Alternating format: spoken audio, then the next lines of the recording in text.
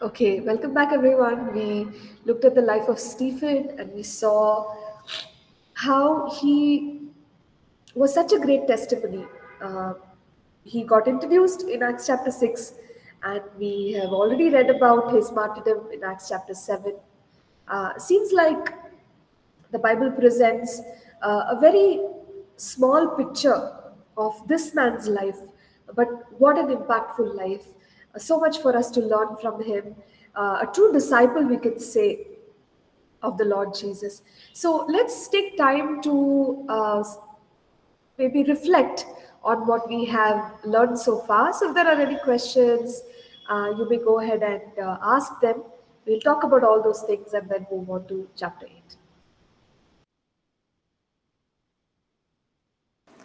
Um, I just have a few questions. And one of the first question that I want to ask is in verse 30, we say, the angel of the Lord appeared to him in a flame of fire in a bush.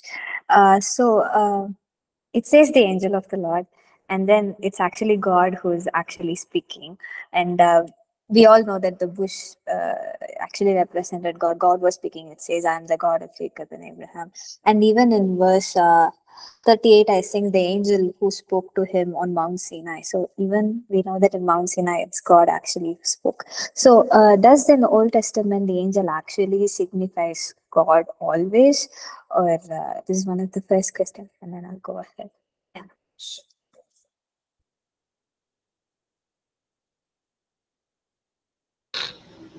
Nice, Jeffina. That's asked like a theologian. I'm glad you noticed that portion there where it says angel. So you said verse 31, right? Of Acts 7.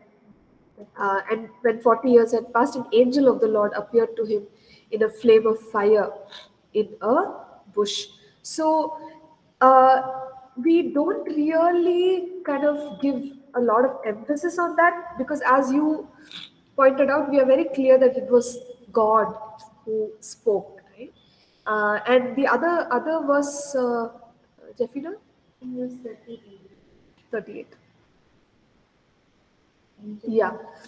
Uh, this is he who was in the congregation in the wilderness with the angel who spoke to him on Mount Sinai.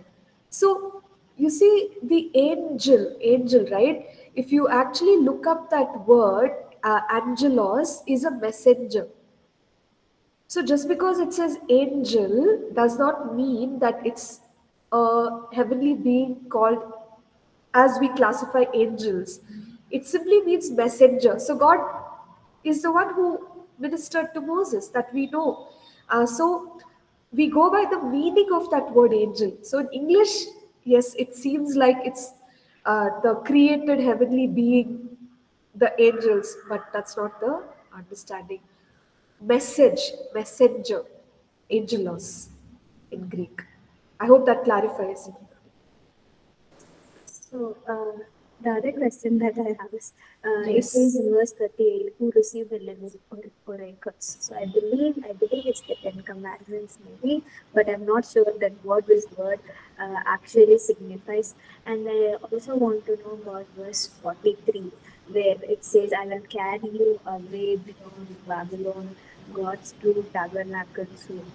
I mean, I just want to know the meaning of the verse 43 and what this living oracles actually signifies. Yes. Sure, Jeffina. So going back to the portion where it says, this is he was in the congregation in the wilderness with the angel who spoke to him on Mount Sinai, and with our fathers, the one who received the living oracles. Yeah, it oracles, that is referring to the Ten Commandments, which were given to Moses to be passed on to the children of Israel.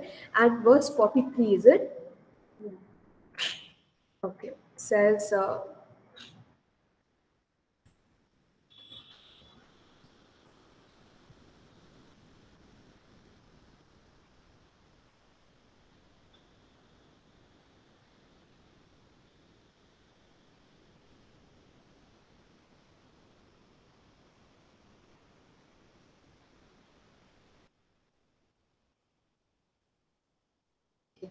So, this particular section, which Stephen spoke, is quoted from Amos chapter 5.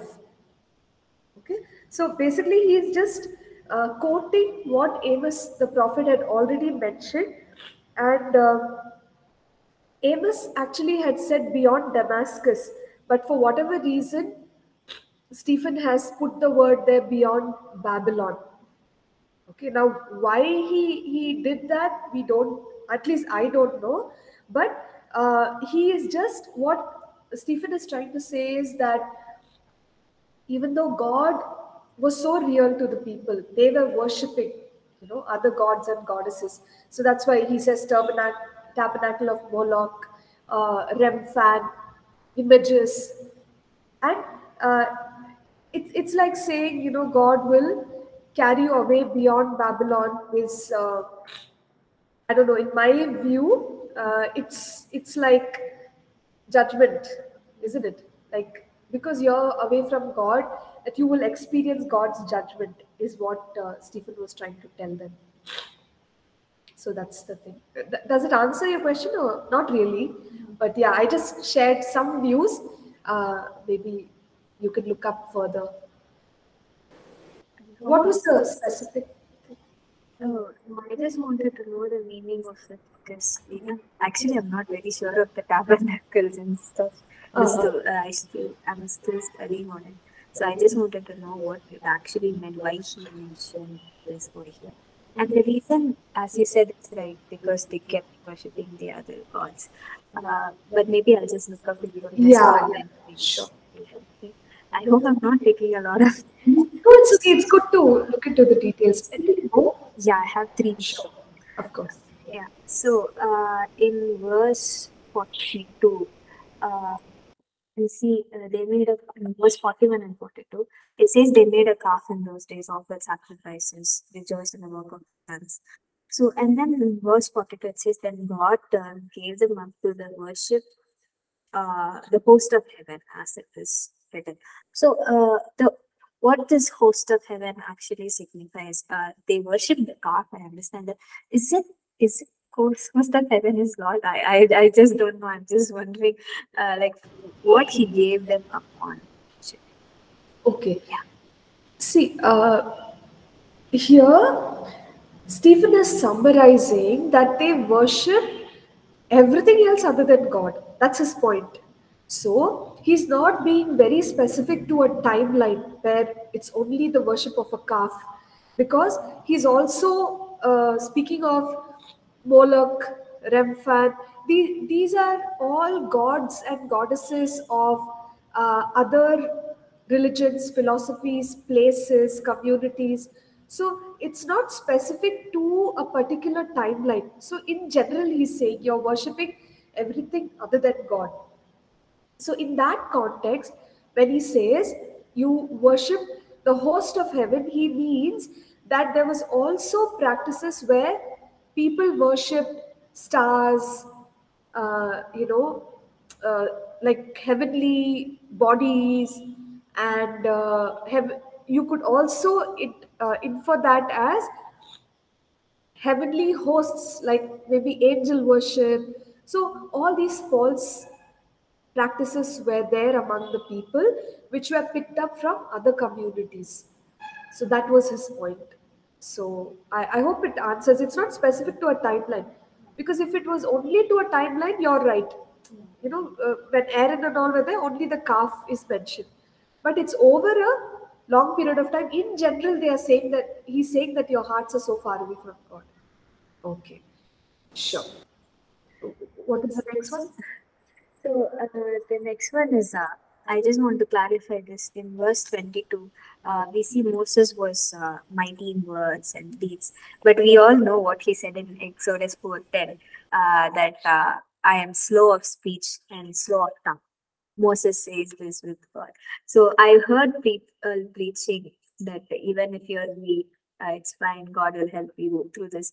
And I once, I think it happened in Bible college. Once someone objected, like, no, in Acts 22, it's in 7:22, it says that he's so mighty in words and deeds. So was Moses mighty in words or no? because he himself said, I am slow of speech, slow of tongue, and then God gave Aaron to go with him. So, what is your point of that? Okay. So, for this, we must understand the life of Moses. Thankfully, Stephen is narrating it like a story. He said the first 40 years um, uh, of his life, he was in Egypt and he was raised up as a prince of Egypt.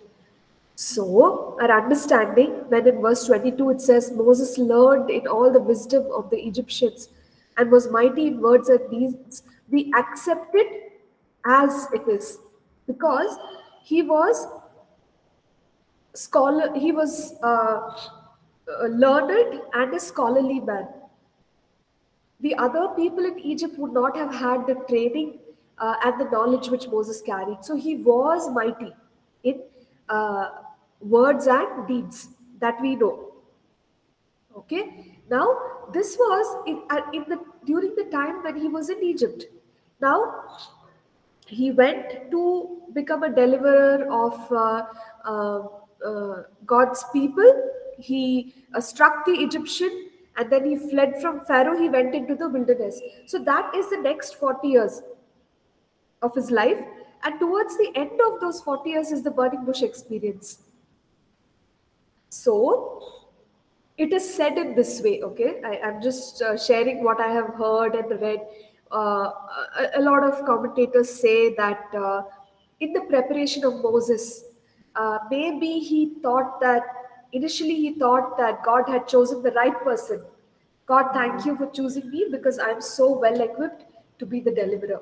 And he went ahead in his own strength to do what God called him to do. But in the next 40 years, God worked on his character, where he came to a point in the next 40 years where he's saying, why are you sending me? I'm stammering, I can't even speak properly.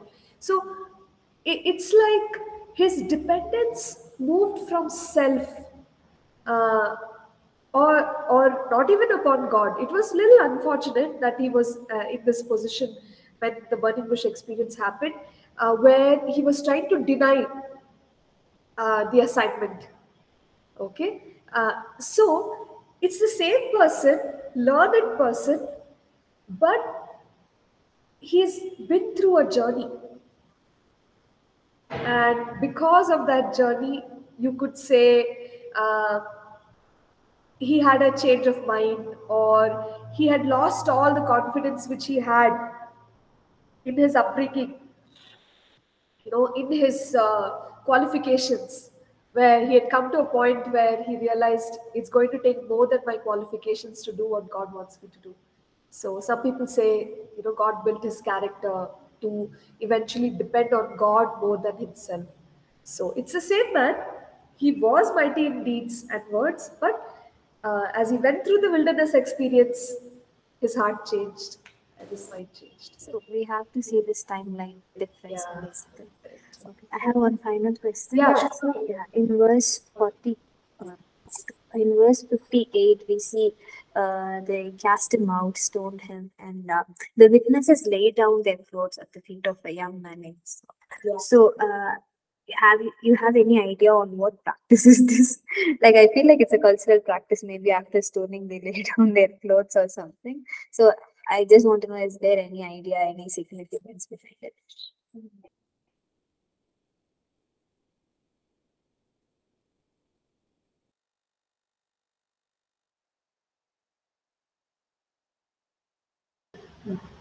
Okay. Yes. So, yes, Jeffina, it seems like there was a certain practice. Once the people were outraged, they cast him out of the city. So, you do read about this casting out of the city, stoning, even in the case of Paul. So maybe it was their common way of treating betrayers, uh, treating, what term you can use, but anyone who was convicted, right, under the Roman law. So execution of Stephen happened in the same way, as would have happened for any other betrayer. And this is a traditional Jewish custom, so you can read it up. There are certain steps to that where they stone the person uh, outside of the city, and uh, yeah, there are steps to it. Okay, I'm just looking at one portion here that is describing the Jewish custom of stoning, and it says in some writing, Jewish writing called as Mishnah, the stoning has some steps. Like once the trial is finished, a man is convicted, he's brought to be stoned 10 cubits from the place of stoning. They are told to confess their sin, and then they go ahead to strip the person, and there are other practices such as the witnesses push the criminal from behind, he falls face downward. So it's a custom of punishment, which I think they followed for Stephen also. They tried to follow the same thing. Um, yeah, and as far as the clothes is concerned, it doesn't mention here that it is there in the Jewish custom, but my guess is that it could be because remember, even Jesus's clothes, it talks about the criminals' clothes, they put lots to actually get it. So something with the clothes could be there, some practice with the clothes. In this case, they just brought the clothes and put it at Saul's feet. It's not Stephen's was like the witnesses there. One second, one So second. it says in Let's look at it. the witnesses laid down their clothes. Yeah, let me just have a look at that. Please tell me the verse there.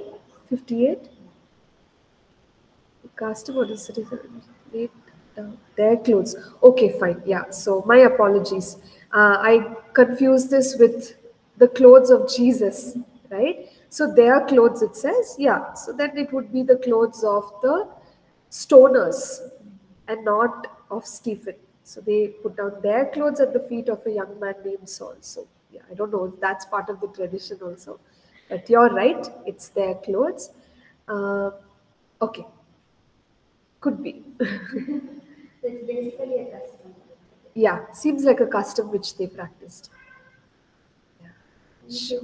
Okay, thank you. Anything else about Stephen? If others have something to share or talk about.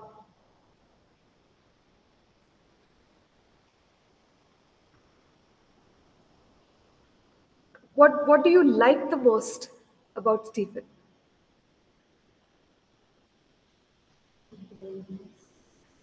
Okay, so Jeffina is saying boldness. How about the others?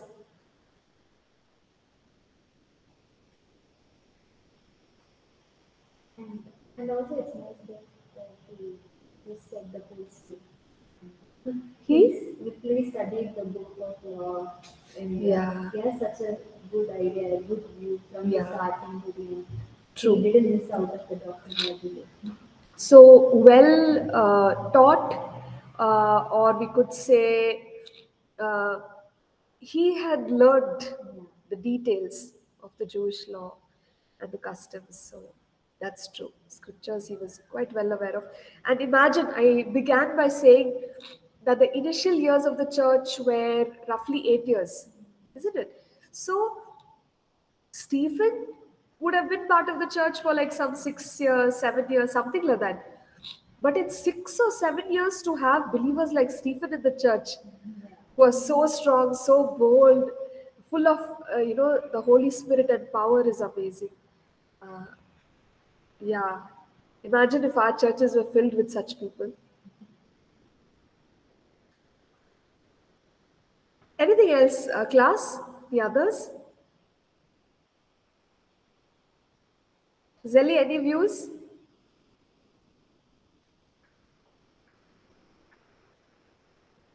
Stephen being full of the Holy Spirit is such an inspiring one. Yeah, yeah. But be full of the Holy Spirit. True. Thank you. Uh, all right, so let's move on. The life of Stephen always is, it kind of wakes you up, right? Awakens you to live that full, bold life for Christ. And let's see what else is happening in the book of Acts, and who are the other people and what they are doing for the Lord. So now till Acts chapter 8 is the roughly 8 years, that will be completed.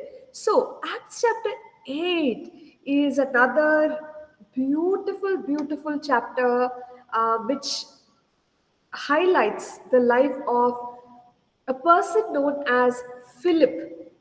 And we will see all that God did through the life of Philip. But then the beginning of the chapter is the closing of the death of Stephen.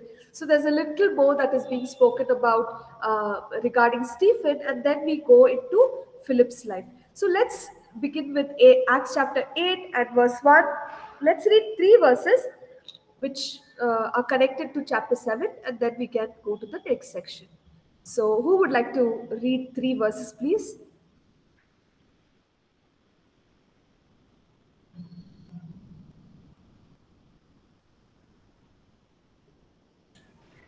Now Acts Saul chapter was 8, verse 1 consenting. to Now Saul was consenting to his death. At that time, a great persecution arose against the church which was at Jerusalem, and they were all scattered throughout the regions of Judea and Samaria, except the apostles. And devout men carried Stephen to his burial and made great lamentation over him. As for Saul, he made havoc of the church, entering every house and dragging off men and women, committing them to prison. Amen. Yeah, thank you, Rosalind. So it says a great persecution arose, but the fact is that we have been seeing persecution right from Acts chapter 3. There's something or the other that is happening against the Church of Jerusalem, the leaders. Now we have seen the death of Stephen. One of the church members has been killed. So persecution has been there all along, and it seems great enough. But Luke now describes the season of persecution as great persecution, meaning more than more than what we have read till now. There is this whole release of persecution against the people who believed in the Lord Jesus Christ, against the church. It says against the churches, who? All the believers in the church of Jerusalem. And what happened as a result of this? People were scattered. That is understandable. Maybe they fled for safety to other parts of the Judean region. They fled for safety to outside of the Judean region. But what did they carry in these, let's say, 7 years of being in the church? Hopefully, they were all, most of them were like Stephen, equipped with the word, filled with the Holy Spirit. And being these ready people, they went to other parts of the region. The apostles stayed back, is what we are told. So it also specifies here throughout the region of Judea and Samaria. So that's primarily where the people went. And it also tells us a little bit about the burial of Stephen. So obviously, Stephen was stoned, he died, but the church honored his life by burying him, and they were all broken or grieving because of the death of such a precious person in their lives, and they lamented or they grieved over the death of Stephen. There is a mention of Saul here twice in these three verses. Earlier we saw that people put their clothes at his feet, but now twice it says Saul consenting to the death, leading the team that persecuted Stephen. Third was Saul, he made havoc of the church. So we must understand that persecution of the church was a reality, but there is an individual who is heading up or who is key to this persecution, which would be Saul. And so we get this image of the man known as Saul, that he was truly zealous to defend his faith. Now, why do you think this young man was so zealous, to go against those who believed in Jesus? Any idea why Saul could have been, full of fire to kill people, drag them out of their homes, and do all the things that he was doing?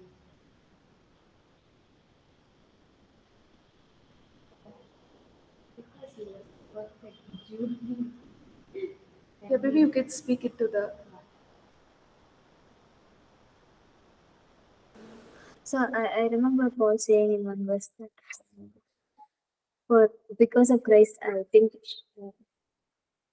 nothing is meaningful anymore. There's one verse, and there he says, "I am imperfect." Like he was a real Jew, and how much more he can get to. Maybe one of his thought was he believed so much in this Jewish tradition. He has so much idea about the Jewish tradition, where he might be swim too much into the tradition. That might have led to this. It's just one of my view. Sure.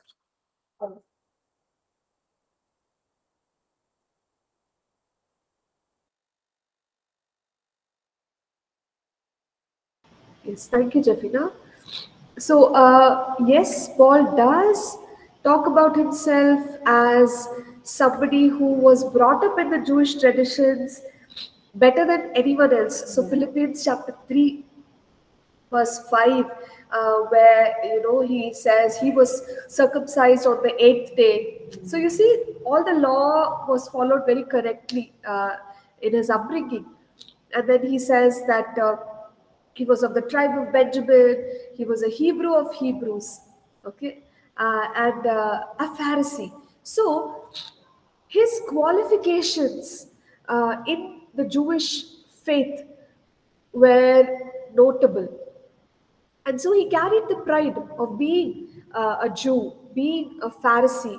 And when we know the perspective that the Jews had about Jesus, that he came to go against the laws of Moses and the instructions of worship. So even Paul or Saul at that time, he had the same mindset that Jesus and all his followers were a threat to the faith which they had practiced all their lives, and that is why he wanted to go against the believers of Jesus Christ.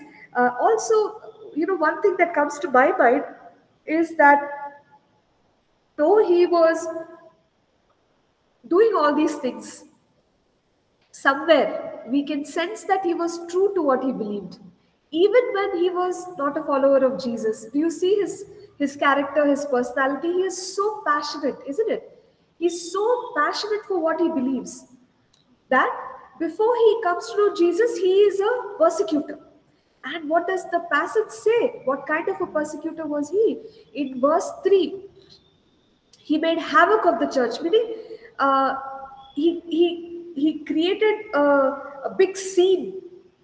That means a lot of people were being persecuted, and people were scared when they heard the name of Saul. Entering every house, it says, meaning mercy, no mercy.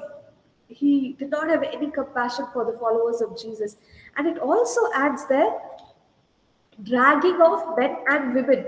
So when Luke writes men and women, the understanding we get is that, okay, dragging men, that may show that the people are brutal. But dragging women shows that they were beyond brutal, because they had no mercy even for women.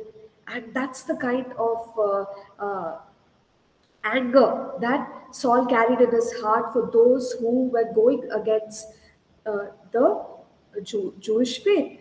Now, he was also putting people in the prison. So it gives us a very scary picture of this man called as Saul. And whenever we see somebody who's against God to this extent, our finite thinking says that, oh, God can work in anybody's life but this person, isn't it? That's the way we think, but we will see that something amazing happened in the life of this man called as Saul. So now let's move on. We will read the passage ahead of verse 3. Let's read verses 4 to 8. So whoever's the next person who would like to read can go ahead and do this. Let's be quicker, then we can complete chapter 8. Otherwise, we'll have to carry it on to the next session. Therefore, those who were scattered went everywhere preaching the word. Then Philip went down to the city of Samaria and preached Christ to them. And the multitudes with one accord had heeded the things spoken by Philip, hearing and seeing the miracles which he did. For unclean spirit crying with a loud voice came out of many who were possessed, and many who were paralyzed and lame were healed. And there was great joy in that city.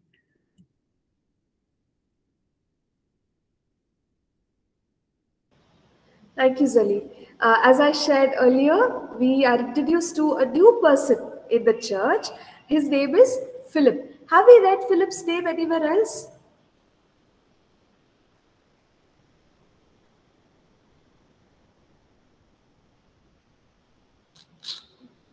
I'm saying new person because a lot of details we'll understand about Philip's life, but is there a mention of his name anywhere else?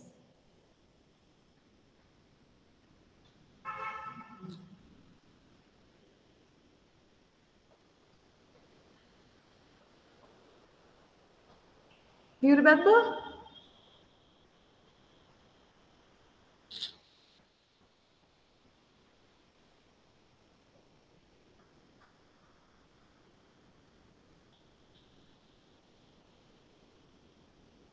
Yeah, in chapter 6. That's right. So, the 7 men who were chosen, Stephen was one of them, so was Philip. So, we talked about Stephen, a volunteer, and now Philip, a volunteer also. But what is the impact of the life of this man called as Philip? So, there are details about Philip's life in Acts chapter 8. Here, what we are seeing is Philip went down to the city of Samaria. So he's gone from Jerusalem to Samaria to do what? To preach Christ to the people. That means that he is performing a very evangelistic role to take the gospel to another part of the region. And we notice how when he spoke, lots of people responded. So multitudes, it says, multitudes responded to the preaching of Philip. And what kind of preaching did he do? What kind of ministry did he do? Very much in line with the kind of ministry that Jesus did, because along with the preaching were the miracles. So verse 6 says, people were hearing and seeing the miracles which he did. So preaching along with ministering the supernatural power of God. That's how he did ministry. Now, what else happened in his ministry? Unclean spirits crying with a loud voice came out of many who were possessed. So deliverance, healing, miracles, deliverance. Last portion is again healing. Even the paralyzed and lame were healed, is what we see. Now notice in verse 8 it says, there was great joy in the city. Now think about this. One believer goes to another city to preach that Jesus is the Messiah. Okay, it's almost like a picture. Maybe the picture we get is how crusades were held. When people will go to a particular place and have a crusade meeting or something, talk about Jesus, and healings take place, deliverances take place. All this happened. So when the gospel is preached, when the power of God is demonstrated powerfully, what happens? Verse 8, there was great joy in that city. So even for us, when we minister the word of God, the gospel of God, right? And the power of God, what happens in the lives of people? This is what is supposed to happen, that there is great joy. Because God's power is intervening in people's lives. They are being set free. They are being restored. They are being called according to the purpose that God has for them. They are being saved. They are being transformed. So overall, in the city, in Samaria, what happened? There was great joy. So, as ministers of God, when we go, we step out and we take the gospel out. Let's remember that our ministry can be like the ministry of Philip, so powerful that it actually brings transformation and joy in the city. Now, what were the reactions of the people in the city of Samaria? Let's look at that.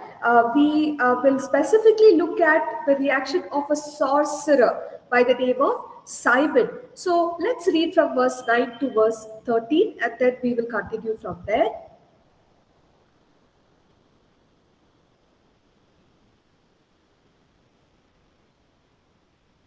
Who would like to read this passage? Yeah, Rosalind, please go ahead. Verse 9. But there was a certain man called Simon who previously practiced sorcery in the city and astonished the people of Samaria, claiming that he was someone great, to whom they all gave heed, from the least to the greatest,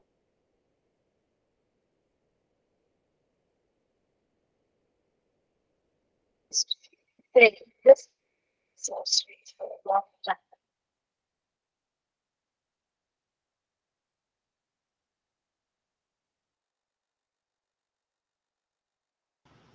Okay, Rosalind, sorry to interrupt you. There seems to be some delay, maybe, in hearing your voice. Maybe it's the connection.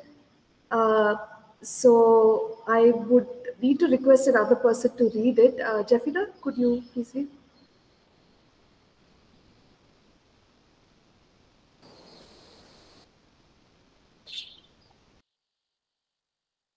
Um, Acts chapter 8, verse 9. But there was a certain man called Simon who previously practiced sorcery in the city and astonished the people of Samaria, claiming that he was someone great, to whom they gave all heed from the least to the greatest, saying, "This man is the great power of God."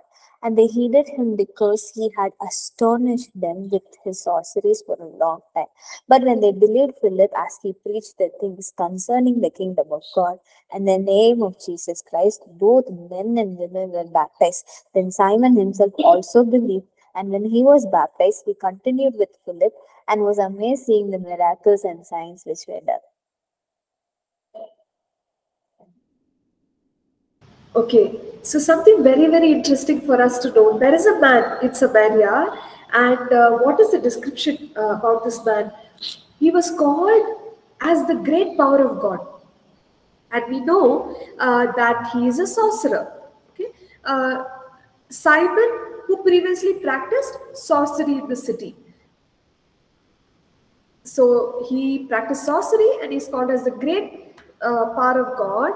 So which tells us that he must have done some supernatural works. That's why people are looking at him as the great power of God. Now, what is his response to the ministry of Philip? We are told that Philip preached about the kingdom of God. People believed, people were baptized. Simon also believed. That means that the supernatural through the life of Philip or the ministry of Philip must have been very real. Think about it. Because there is a man who is moved in the occult in a very powerful way. And he is listening or witnessing the ministry of Philip. How can such a man, be amazed to see what is going on, unless what is going on is greater than what he has experienced from the spiritual realm. So something for us to think about. We said that Philip is who? He's just a volunteer. He has come to Samaria to preach the gospel, but with mighty signs and wonders. Wow, there's a Stephen in the church, there's a Philip in the church. What a church, isn't it? That even a sorcerer he believed, it says, verse 13. Simon himself also believed, and when he was baptized, he continued with Philip and was amazed seeing the miracles and signs which were done. So the reality of the supernatural in the times of the early church is something to be noted, because unless the miracles were authentic, the miracles were distinct, or they stood out among the people, a sorcerer will never be amazed, isn't it? Because he is being called as the power of God by the other people. But if Simon the sorcerer is amazed, surely the supernatural would have been demonstrated, incredibly in the city of Samaria. And a lot of people believed, they were baptized, so they became followers of Jesus. So Simon the sorcerer also became a follower of Jesus. What else is happening in the city of Samaria? Let's read, let's go from verse 14 and read till verse 25. I would request Zelly to please go ahead and read. Is that okay? Zelly, could you? Yes. Now, when the Yeah. apostles who were at Jerusalem heard that Samaria had received the word of God, they sent Peter and John to them, who, when they had come down, prayed for them that they might receive the Holy Spirit. For as yet he had fallen upon none of them. They had only been baptized in the name of the Lord Jesus. Then they laid hands on them and they received the Holy Spirit. And when Simon saw that through the laying of the apostles' hands the Holy Spirit was given, he offered them money, saying, "Give me this power also, that anyone on whom I lay hands may receive the Holy Spirit." But Peter said to him, "Your money perish with you, because you thought that the gift of God could be purchased with money. You have neither part nor portion in this matter, for your heart is not right in the sight of God. Repent therefore of this your wickedness, and pray God, if perhaps the thought of your heart may be forgiven you. For I see that you are poisoned by bitterness and bound by iniquity." Then Simon answered and said, "Pray to the Lord for me, that none of the things which you have spoken may come upon me." So when they had testified and preached the word of the Lord, they returned to Jerusalem, preaching the gospel in many villages of Samaritans. Sure. Thank you so much, Zelly. We can look at the life of Simon in these verses. But also, before we go to Simon's life, look at how the leadership of Jerusalem functions. So there is a new city where people have accepted Christ. Don't you think they should just be happy with that? But they send out Peter and John to do what? To go and minister the baptism in the Holy Spirit. So, the baptism in the Holy Spirit is an important next step after accepting Christ as far as the early church leaders are concerned. So, this is a pattern everywhere. First, they'll go preach the gospel, people will believe, they will repent, they will be baptized. The next thing is they will be baptized with the Holy Spirit. Right? They'll be taught about it and they'll be prayed for so that they may receive the baptism in the Holy Spirit. And when Peter and John were sent to the Samaritans, they laid hands on them and the people received the Holy Spirit. Now, notice Simon saw, it says in verse 18, the laying on of the apostles' hands, and he offered them money. So, no, what we must understand here is when the apostles laid hands, there was a baptism in the Holy Spirit, but then there could have been some supernatural manifestations, isn't it? That is the reason Simon actually noticed something and he offered money for that. So, our thinking is that by the laying on of hands, there were supernatural manifestations. That's the point. So, why should Simon offer money unless something supernatural took place by the laying on of hands? Maybe the gifts of the Holy Spirit were manifested, which he noticed and was amazed by. And he offers money to the apostles. He says, give me this power also, that anyone on whom I lay hands may receive the Holy Spirit. So, you see, he is making the power of God very transactional. Really, I'll give you this, you give me that. But this comment really upset Peter. And he says, let your money perish with you, because you thought that the gift of God could be purchased with money. We can't buy the power of God. We can't buy the work of the Holy Spirit. It is like dishonoring God, isn't it? When we think like this, that we can give something to get what the Holy Spirit is doing. So Peter calls him to repentance and says, you must repent of your wickedness. Perhaps God may forgive you. But also, verse 23 is very interesting, because we are told that Peter rebukes him and says, you're poisoned by bitterness and bound by iniquity. So, it shows us that Simon, being a believer, was caught up in the works of the flesh. What is that? Bitterness, iniquity. And Peter, again by the Holy Spirit. Remember Peter earlier, Ananias and Sapphira.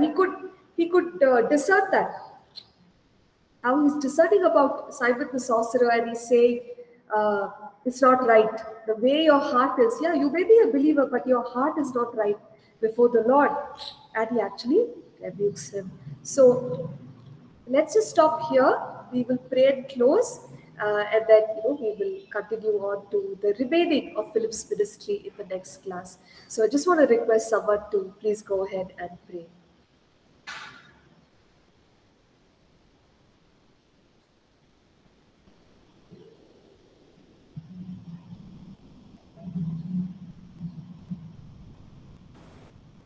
Let's pray.